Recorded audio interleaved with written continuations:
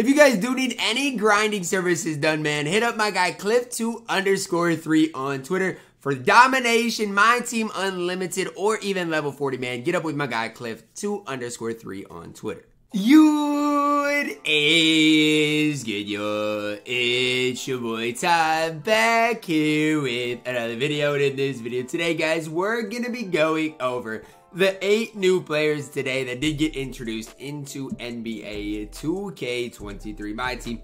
Obviously, we see our Cade Cunningham. That's who everybody's going to be most intrigued about. The first thing I'm going to look at is the fact he does have point guard eligibility. And badge-wise, looks good. So that's the first thing I'm going to point out for Cade. Initial reaction, looks good. Okay. We're going to be going over the Evo cards. Joe Johnson, Cade Cunningham, Latrell Sprewell, who I think is very, very solid. New takeover reward, Tony Parker, Bol Bol, and obviously the new rookies. Let's start off here with a Sapphire Jalen Williams. All the way evoed up. He's got, what, 32 base badges, it looks like here. A 79 3 ball, 88 speed, 78 lateral quickness, decent interior, decent perimeter. Good driving, dunk, speed, ball handle, all is okay. My thing with this card is this, okay? Defensively, he's not great. And that's the one thing that I personally think's gonna hold him back a little bit. I don't love his release. Defensively, leaves a lot to be desired. And that's kind of my opinion on Jalen Williams. Do I think the card's going to be bad? No, I don't think he's going to be bad at all. I just think when you look at this card defensively, he is the definition of mid in my team.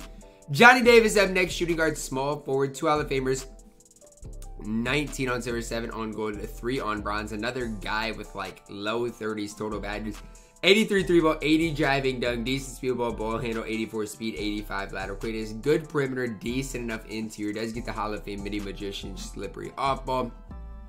Again though, another guy in my opinion that is going to struggle that little bit on the defensive end of the court. Between Johnny Davis, Jalen Williams, I personally think Jalen Williams is quite a bit better. Now, that's not me saying I recommend either of these guys. I don't think either of these guys is going to be better than, honestly, Abaji or Benedict.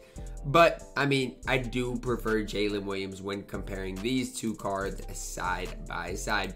Chet Holmgren up next. A lot of people have high hopes for this card. And whatever those hopes were just got crushed. He's only got 21 total badges. All the way evoed an 80. Okay, hold up. He's got an 83 3 ball, 80 driving, standing dunk. Can't really handle the ball. 75 speed's not bad. 69 lateral quickness isn't great. Hall of Fame catch and shoot is solid. Defensively, solid enough. Not horrible. Solid enough in general. If you do give him Monty Williams, you're looking at an 83 3 ball. 80 speed, which definitely helps. Interior goes up to a 92. Rebounding goes up to a 94. He becomes quite a bit better. Now, is he the best player in the game? Best card in the game? No. But if he is cheap, this Chet Holmgren is great if you are like a no money spent squad player. So for me, I'm a no money spent. If he is cheap at that power forward position, you're not going to get much better than Chet. And the same thing goes with Bol Bol. I kind of already looked at Bol Bol and I was super impressed with the card. Why? He is 7'2", 7'7" wingspan. Now, is he going to get mashed? Yes. Okay, that's the first thing I'm going to say. He will still to this day get mashed. But you give him Monty Williams, he's going to have a 73 speed, 84 interior, 95 defensive rebounding. Now, the big thing for him, right, is yes, you're going to maybe have to apply the rebound chaser of the world. You're maybe going to have to, upgrade that, the interior a little bit more. But his player model is going to be ridiculous. He's going to be an absolute cheese ball in my team. His release is really, really good. It's what we've seen in the past.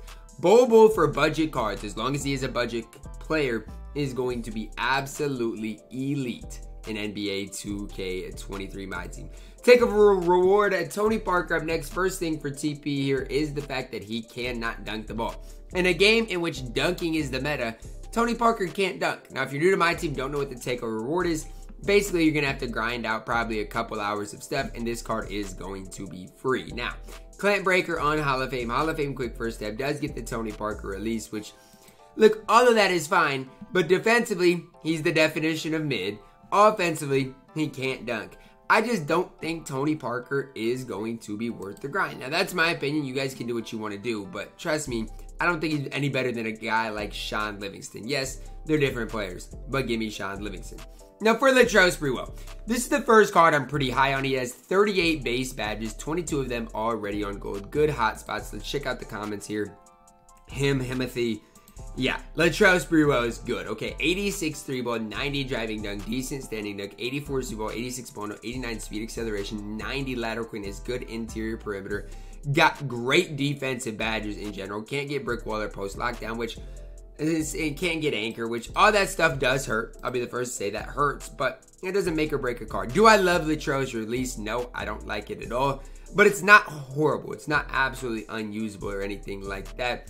Animation wise, it is the Evan Fournier base, which again, I don't know what it's been in past years. All I can say is, or I don't know what it's like this year. All I can say is when I shot around with him, he was okay. Now, he does got Michael Jordan dribble style with elite motion style. Don't know exactly what that's like. All I'm going to say is this. Don't be surprised if Diamond Latrell Sprewell is a top 5 shooting guard in my team. Don't be surprised. When this card first came out, I thought, a Jason Richardson type player would be better than him. But after looking at his stats, I mean, he's the ideal shooting guard in my team. A guy that can shoot the ball, has every shooting badge in the game. Dunking the ball is absolutely elite. Defensively, can get the job done. In my opinion, he's the ideal shooting guard. Because I think he's this good, let's do the comparison. Compare him to Jaylen Brown. Now, I'm not trying to start any controversy here, but compare him to Jaylen Brown. Do your own research, and then come back to me and tell me who is the better overall card. Because I think it's closer than a lot of people are going to make the case for. Latrell Sprewell is absolutely him in my team. Joe Johnson up next, 6'7", 6'9" wingspan. Decent hot spots here. 5 Hall of Famers, 13 on gold, 8 on silver with 6 on bronze. Decent badge count in there. 91 3-ball, 80 driving dunk, 85 2-ball, 86 bono, 87 speed, acceleration, 87 lateral quickness. Decent interior perimeter. I'm gonna be honest with you. I think Latrell Sprewell is better than a guy like Joe Johnson. Now, you guys can make the case. I like Joe Johnson's release better, but outside of that, I feel like Latrell Sprewell does everything else better on the court. Joe can't even get limitless. I'm not saying Joe Johnson is bad, because he's not, but he's not as good as Latrell Sprewell in my opinion. Last, but certainly not least, we do see our pink diamond Cade Cunningham, who I'm just going to be the first to tell you guys, this card is really good in my team. Now, okay, with all that being said, is he worth the lock-in? No, he is not. Okay, he is not worth the lock-in. But if you have already everything locked in, question then becomes, is Cade the best point guard in my team? Okay, 6'6", 7'1" wingspan, which is pretty large, pretty massive. I'm surprised by as good of an interior as he has. I did not expect that to be that high. 91 3-ball, 85 driving dunk, 88 2-ball, 92 ball handle, 89 speed, 85 lateral quickness. This card is absolutely elite. I mean, I didn't expect Cade Cunningham to be good, and the card is really, really good in my team. So, I mean, if you have locked in stuff for Cade, I mean, there you go. Kind of mid? Not really. I mean, there's nothing mid about this card. When it comes to this card here, you're probably looking at the best point guard in the game. Now, with all that being said, I kind of want to tell you guys, he's going to be different than Ja Morant. He's going to be different than Derrick Rose. He's going to be different than those types of guys. Here's what I'm going to compare him to. Compare him to all the way evoed up Dyson Daniels. Defensively, here's what you got to look at. Dyson Daniels is still going to be a far superior defensive player. Now, on the offensive end, yes, Cade is going to be quite a bit better, especially shooting-wise. Especially, when you look at the playmaking, Cade is going to be that little bit better. So, that's really what you're looking at. Defensively, he's probably going to feel fairly similar to Dyson Daniels. Probably not going to be as good as a defensive player in general. But on the offensive end, he gives you that. He gives you quite a bit more. Now, is he going to be that primary ball handler? I guess that's what we'll have to see. And when it comes down to Cade Cunningham and what he does look like. Did I lock in for Cade Cunningham? No. Do I regret it? Not really. I mean, when you break down the cards, is he better than Ja Morant? I mean, you can make the case either way. I'm not going to argue one way or another. They're going to do completely different things for you. But, I mean, either way, I don't think if you didn't lock in for Cade Cunningham, it's like a really big downfall. I mean, that's my opinion on things. He's good. Don't get it twisted. But is he worth all that grind, all that money?